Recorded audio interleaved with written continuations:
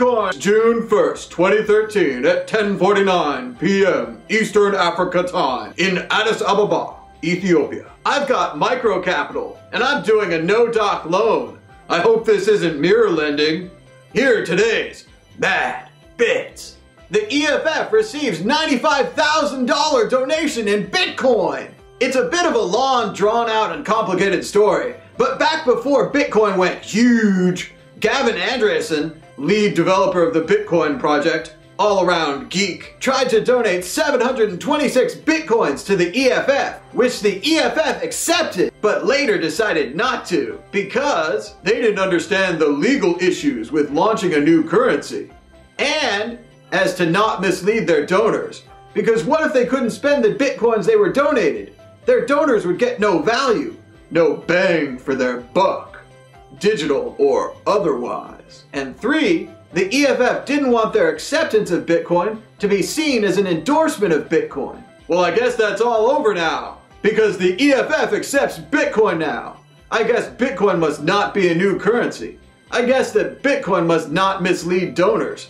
I guess that the EFF, while not endorsing Bitcoin, accepts Bitcoin. And that's pretty nice.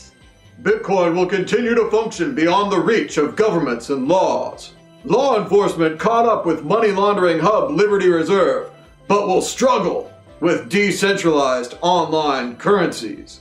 The Guardian writes, when talking about virtual currency Bitcoin, a currency not backed by any nation state, instead a series of mathematical rules, coverage tends to focus on either the surging value of each coin or the fact that Bitcoins are quite a handy way to buy drugs online. While both are of interest, it's roughly akin to discussing how the airplane might disrupt the hot air balloon industry. Sure, it's true, but it drastically misses the potential of an innovation to change the world, for good or for ill. The real transformational power of Bitcoin, or something like it, lies not in speculative bubbles, but in its potential to put currency outside of control of governments or law enforcement agencies.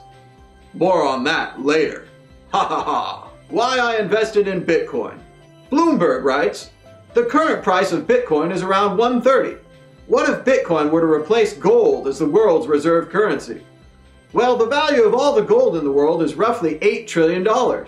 Then the upper bound of each Bitcoin, if it replaced gold, would be almost $400,000 a Bitcoin. That's $8 trillion or 21 million Bitcoins. And if Bitcoin grows into something bigger, a useful reserve currency, then watch out, because the value could far exceed $400,000 a coin. I've told my friends that it's entirely rational to allocate 1% of your assets to Bitcoin. I have. Call it schmuck insurance. There's a famous scene in The Matrix where Morpheus asks Neo if he wants to take the blue pill or the red pill. Bitcoin is like a red pill. It will reallocate financial strength and power to the people versus keeping it within a few centralized authorities. The world needs more red pills. Bitcoin will prevail. Gas stations should accept Bitcoin. This has been Mad Bitcoins. Mad Bitcoins. Mad Bitcoins. Mad Bitcoin.